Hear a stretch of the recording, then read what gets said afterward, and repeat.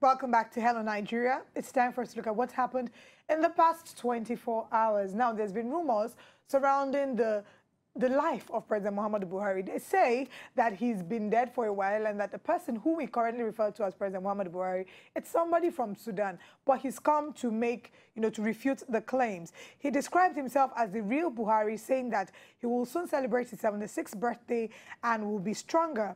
He says, and I quote, "It's the real me, I assure you. I will soon celebrate my 76th birthday and I will still go strong." And this was a statement by his senior special assistant on media and publicity, Mr. Garba Shehu, who he quoted the president as saying, we have a video of him speaking. Let's take a look at that. When we come back, we'll be speaking some more about this story. Yes, there's one important question. I tend to forget about it. Because the answers of that question must be ignorant and irreligious. Somebody is told that I am clone. No wonder I forgot it until I was reminded by it. Yes, a lot of people hoped that I was dead. And hoped I died. And poor Vice President, I answered some people have started, in fact, asking for his office, whether he should consider them for being the vice president because I was dead.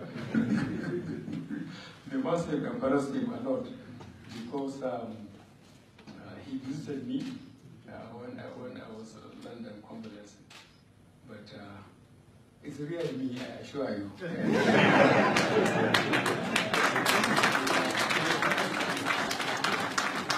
I will soon celebrate my 76th birthday, and I'm still going strong.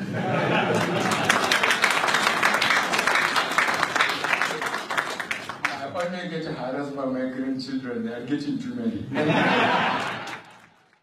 And that was the president speaking. An interactive section was put together by the Minister of the Senior Special Assistant to the President on Diaspora Affairs, Mrs. Abike Dabiri Erewa.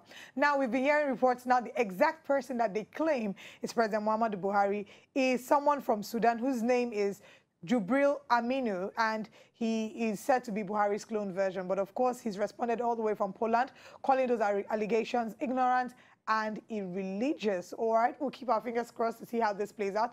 But I would think that the reason why a lot of these suspicions are coming is because it's not the first time this is not the first time we've seen this. The last time we had an incident like this was with President Musa Yar'Adua, I beg your pardon.